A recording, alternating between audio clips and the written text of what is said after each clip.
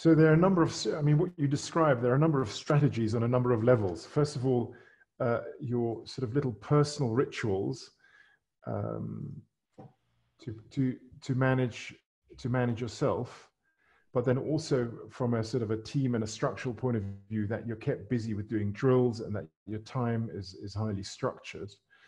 But that you also find space to be creative and gamify the whole thing with leaderboards and small wins and competition.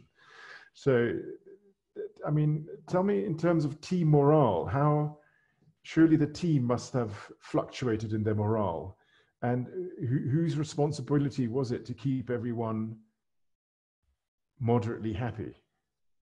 Tell me, in terms of team morale, how surely the team must have fluctuated in their morale, and whose responsibility was it to keep everyone moderately happy? A tin can with 65 other guys for 100 days. Team morale becomes integral. Now, obviously, we had very structured hierarchy on the boat itself, as is customary with the Navy.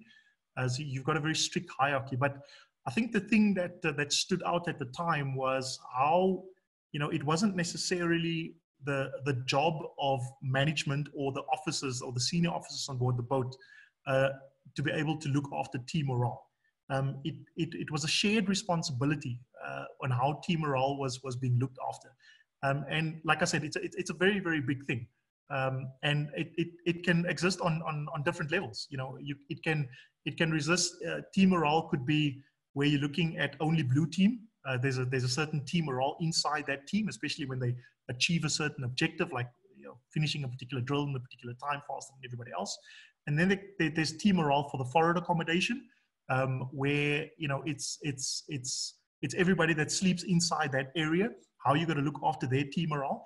And like I said, the responsibility was very much, it wasn't just the responsibility of management to look after it, because in essence, what happens on board a submarine is that the senior officers are a little bit removed from the non-commissioned officers in several ways. You know, it's not just the sleeping accommodation or the eating accommodation, but also where they do their work.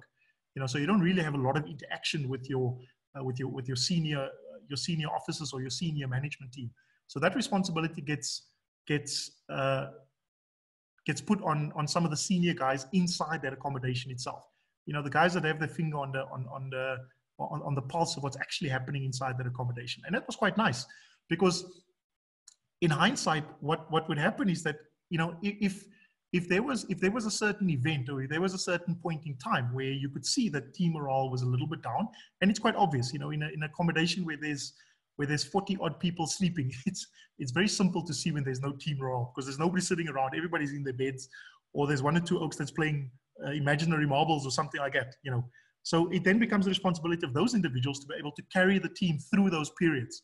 And there was very specific individuals that would then put their hand up, and we would, you know, you would do a game of charades or something like that. Quite incidentally, by the way, it's the junior guys that had to decide the theme for the charades. Very, very big responsibility, because if you screw that up, it comes with a big backlash. But anyway, so that was one of the significant things, I think, that stood out for us in terms of team morale, and how the responsibility for making sure that the team morale was not just existent, but at high levels, wasn't necessarily just one or two people on the boat. It was designated to quite a few guys, and importantly, most of the guys that had sort of that was staying in the accommodation with where the team morale was actually required. Yeah.